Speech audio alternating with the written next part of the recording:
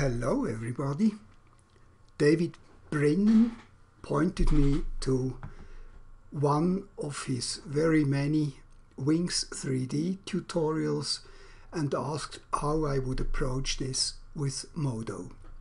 Now, Wings 3D is an open source software which is free. It is a polygon modeler like Modo, but the philosophy behind it is completely different. While Modo is quite happy with floating polygons, Wings always produces solids. So the approach in Modo is completely different than it is in Wings. If you really want to know what I'm talking about, then please go and have a look at David's tutorial.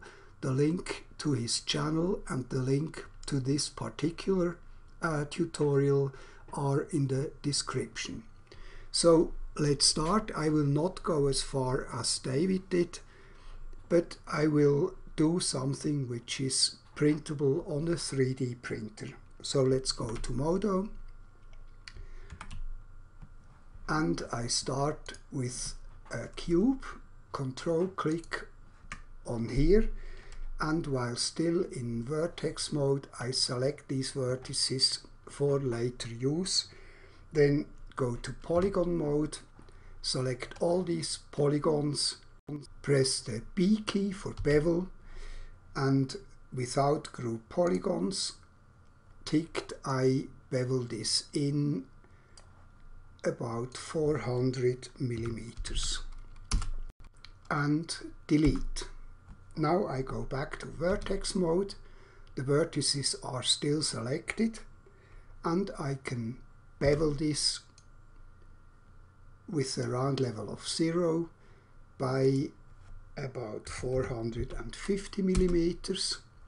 Then with Alt 3 select this and delete.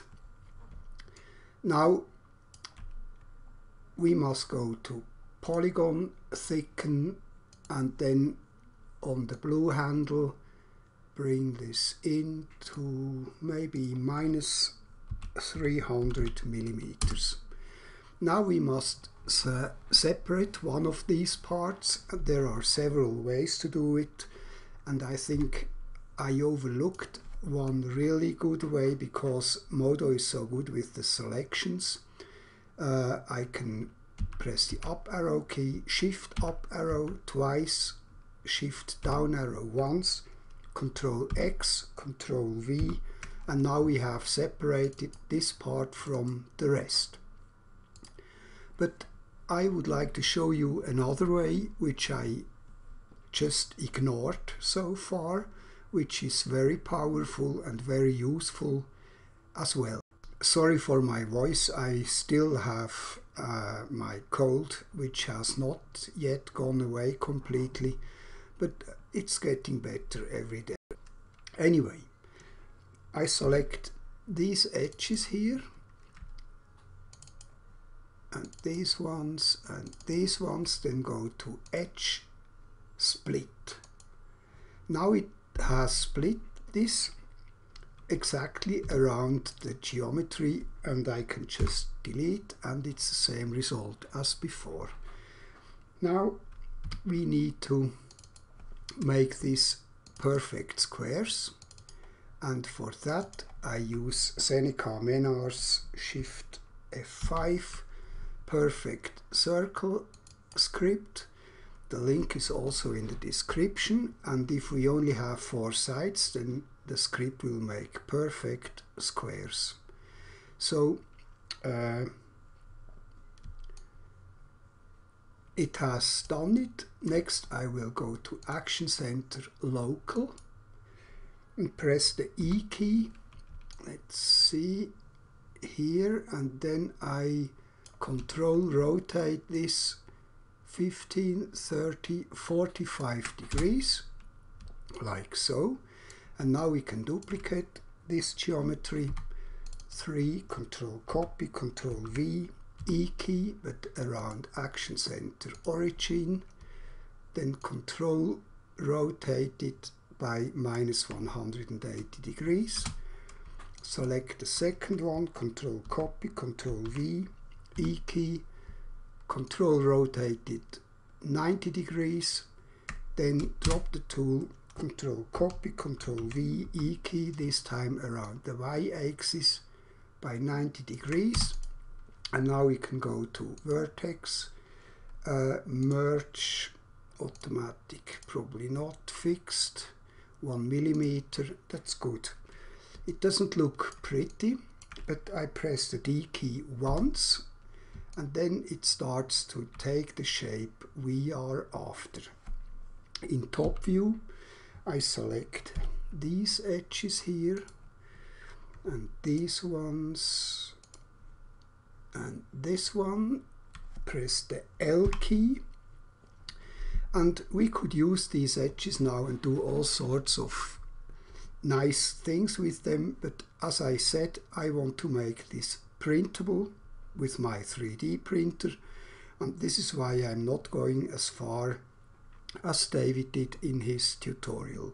So I bevel this edge with a round level of 0, bevel it quite a bit, maybe 40 millimeters. Then Alt 3 again, B again, and bevel it in on the blue handle, but with group polygons active, and I also go in by minus 40 millimeters. Then on the red handle a bit, maybe 20 millimeters. Good. Now we could assign materials, but since I will not render it, I don't do it. So I go back to edge mode, and you see the edges are still selected. I bevel them again, this time with the square option, and bevel it in a bit, then press the D key once again and subdivide it. And here is our finished model, which looks quite nice. I made quite a big one. It had 10 centimeters and it was printing for 3.5 hours, and it looks very pretty. You can do all sorts of things with this now as a starting shape. I will stop here, and I really think when you want to know what approach has been used by David, have a look at his video, have a look at his channel. It is really a Bryce channel, but if you search in YouTube for David Brinnen wings, then you get very many of his Wings 3D tutorials. So that's it for now. Thanks for watching. Take care and have fun modeling with Modo. See you some other time. Bye bye.